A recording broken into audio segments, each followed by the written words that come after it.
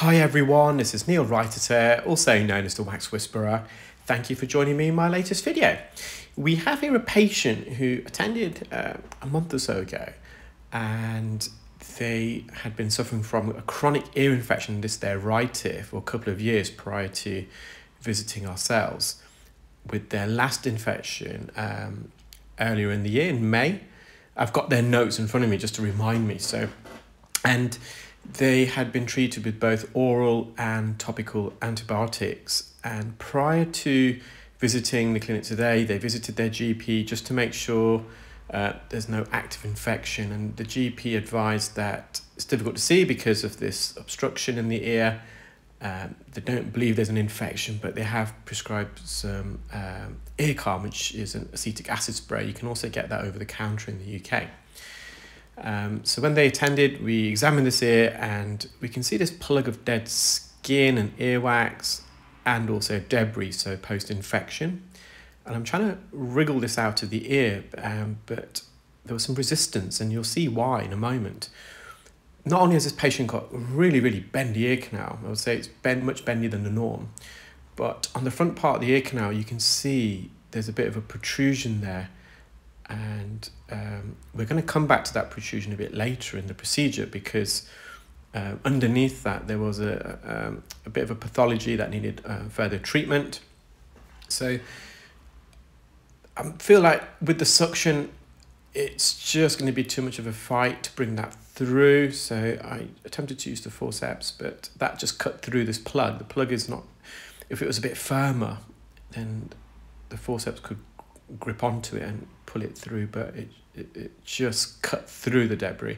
So I've used the ear hook there to dissect it, and I'm now going to go back with the suction probe. By making the plug smaller, it would be easier for us to then wriggle it through this narrowing, and you can see that protrusion to the right there is kind of locking this in place. It doesn't want to let go, but slowly but surely it's coming away now. So again, we've just made this plug smaller to make it easier to remove. And I think another reason why this is a bit tricky to remove is because the distal end of the plug, so the end of the plug that's not visible to us, which is towards the eardrum, I think it was actually embedded onto the eardrum itself. And that's for the reason, and you'll see it in a moment, the eardrum was had a covering of a thick layer of skin and debris just like this. So this is previous infection that the patient had, but with the antibiotics, of course, it helped to resolve the infection, but all the debris is still there, and you can see it's stuck to the eardrum. So this is really tricky to remove because of the consistency. It's really thick and creamy. It's embedded onto the eardrum, and this patient's eardrum is quite bendy, so it's difficult to get access. So just making contact with it, but it's not coming away as freely as I hoped. So in a moment, I'm going to put some sodium bicarbonate drops in. Sodium bicarbonate drops works better for me when there's dead keratin, so dead skin in the ear. If it's earwax, I prefer olive oil spray. I think it just has a better effect. When you've got dead skin, the sodium bicarbonate causes the skin to absorb the drops and then expand and swell, so it breaks it up a little bit. So I haven't put too much in, just enough to soften this. I'm just suction some excess. And I'm just going back to this protrusion because it was slightly in the way. I was worried when I was inserting the endoscope that the tip of the endoscope wasn't going to be touching this portion. And I didn't know this is a bony protrusion or if it was just a thick layer of skin. And so I just gently approached it and I realized it's just some skin. So I'm just going to peel a little bit away. So with these protrusions and blankets of thick dead skin, and I'm going to come back to that. At the moment, I'm just focused on the eardrums. I want to remove the debris, as much debris off the eardrum as possible, so this patient can hear better. So they could hear obviously a lot better already, but there's still some debris there that would affect the mobility of the eardrum. Now, we're not going to get every little last speck out. It's just not possible. But if you have a mental image of what the eardrum looks now and what it looks like at the end, you'll see a big difference. So that protrusion on the bony part of the ear canal, that front part, we're just going to ensure that's not a canal cholesteatoma. So a canal cholesteatoma, it's very rare. I think it's 1 in 1,000 of otology cases get diagnosed with canal cholesteatoma. And that's when you've got a formation of a dead skin cyst that forms in the ear canal itself. And this cyst is self-growing, and as it grows, it becomes destructive because the dead skin releases enzymes, so proteolytic enzymes, and these proteolytic enzymes can start almost decaying and breaking away the skin that lines the ear canal and the periosteum. So the periosteum is a synthetic, a membrane, if you like, that sits directly on the bone, and it supplies all the blood and the nutrients to the bone. And if that's infected, it's called periosteoitis. And then with periosteoitis, that can then lead on to an infection of the bone, erosion of the bone, and sequestrum of the bone. That's when the bone separates from itself. So, and with a canal cholesteatoma, because it's forever growing,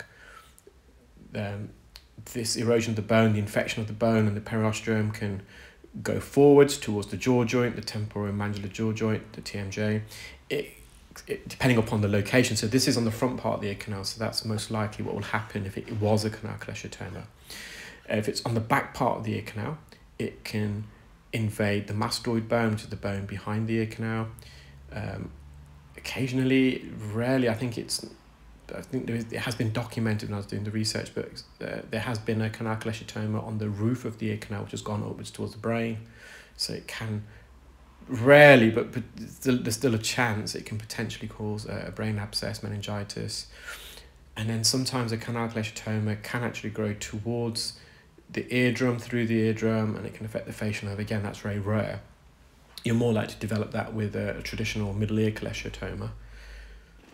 So I'm slowly peeling this away. Now, this patient, I don't think they had they have got it. It's a stage 1 canal cholesteatoma. It's a very, very early stage where the skin is slightly ulcerated. Looks like the periosteoitis might be slightly inflamed as well. So written to the GP, got the medication, and I've invited the patient back after their course of medications just so I can review to make sure everything's fine, because if not, I'm going to have to refer onwards to ENT. So again, I'm just delicately approaching the eardrum, and because this is adhered to the eardrum, you may have just seen as I was pulling this away, the eardrum is flexing a little bit, but so we're just going to be careful. So we can see a lot of the eardrum already. There was also some granulation tissue, and you may just be able to spot that now. It's on the hammer bone. You'll get a clearer view at the end, but where the suction probe is going towards now, just to the bottom of it on the right hand side, there's some granulation tissue there. So that's healing tissue. Whenever you see granulation tissue, it should tell you that there's been a previous infection or still an active infection. So it's just inflammatory cells.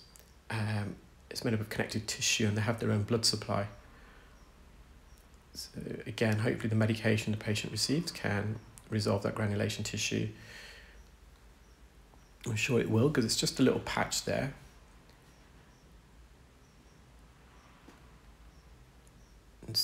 The eardrum is slightly retracted, and the way we know that is the hammer bone, which is where I'm going for now. This is the top part of the hammer bone, the short process.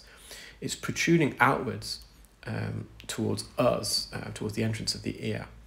And whenever you see the hammer bone and the short process of the hammer bone protruding outwards, it typically means the eardrum's pulled in. So the eardrum's like a piece of cling film. And when it's sucked in due to negative middle ear pressure, which is most likely caused by a blocked gestation tube, the eardrums are, again, if you kind of substitute it for a piece of cling film, it gets sucked in and it wraps around the bone, which makes that short process of the hammer bone quite visible and prominent. And the hammer bone can become slightly more horizontal in plane instead of being vertical. So there's a bit of retraction here. I think, did we perform tympanometry? Yes, I did. It came back normal, but the patient did report some nasal congestion, so I've recommended some nasal decongestion spray just to help with that. Now, the patient was finding the procedure quite therapeutic, if memory serves me correct. They were really relaxed. At first, they were quite nervous because they've never had the procedure performed before, and obviously they had a bit of otalgia, a bit of earache.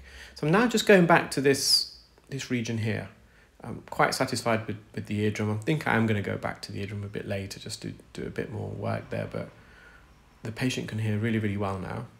So you can see this skin that's become ulcerated. There's a piece of the skin missing. And underneath that, you've got the periosteum, and underneath that, the bone, and it's just slightly red and wet, and again, possibly some granulation tissue on there. But you can see there's a circular piece of skin missing, so that's a skin ulcer. So hopefully the patient can receive the medication, and that skin can heal over.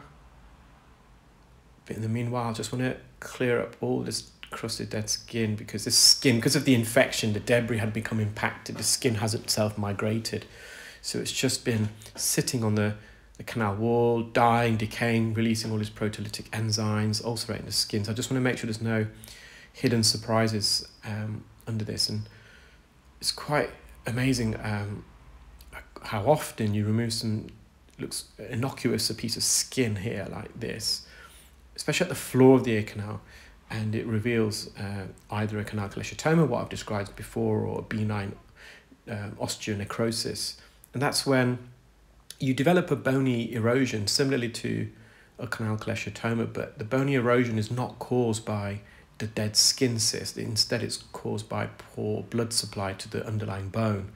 And that's the reason why the bone dies. And when it dies, again, you get sequestrum of the bone, so separating of the bone, which creates a pothole, a trench, and then you get the skin then gets recessed, it drops into the pothole. So slightly different mechanisms behind both pathologies. So again, I'm just going to spend a bit of time peeling away as much skin as possible without causing further trauma. We don't want to scratch this patient's ear canal and cause them to bleed, which will possibly lead on to an infection. So we're going to be really gentle here.